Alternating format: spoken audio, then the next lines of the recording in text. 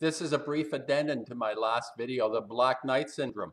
Something I forgot to articulate specifically about truthers, what it is in my mind that debilitates us by all these people, these truther types, and they have fabulous analysis, some of them.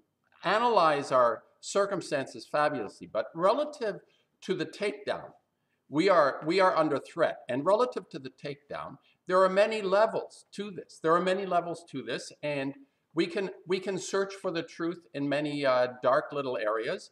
But relative to the takedown, what I wanted to say is that if a truther, somebody that is invoking the idea of an absolute in a sense, this is what's happening with the idea of truth. Truth becomes an absolute, something that institutions, religious institutions, have captured very well, the idea that they are the propagators of truth in an absolute sense, which is why the invocation of God becomes something of a magnificent strategy to undermine the population. So if you put forward something that you are the propagator of a truth, that is, you have a direct liaison with the omnipotent being in a sense, which is, I suppose, this is something that truthers could invoke, which in their own minds they invoke.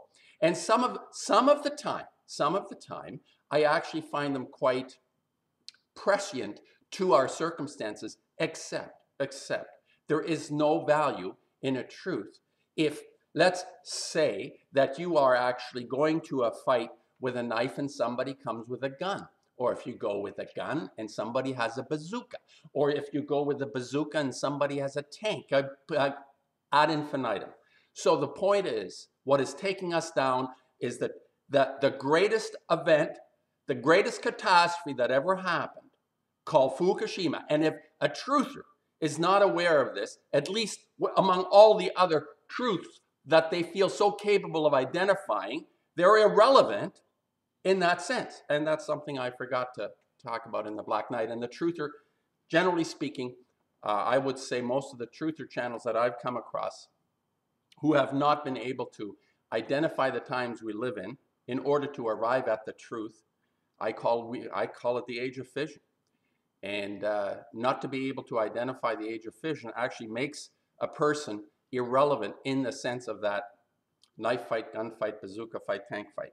That's something I just didn't really articulate well enough, because my obvious disdain for truthers, people that propagate themselves through some enlightenment that they feel they have, they're so awake, I'm awake idea, which is connected to the omnipotent being handing down the tablets. This is not how it works.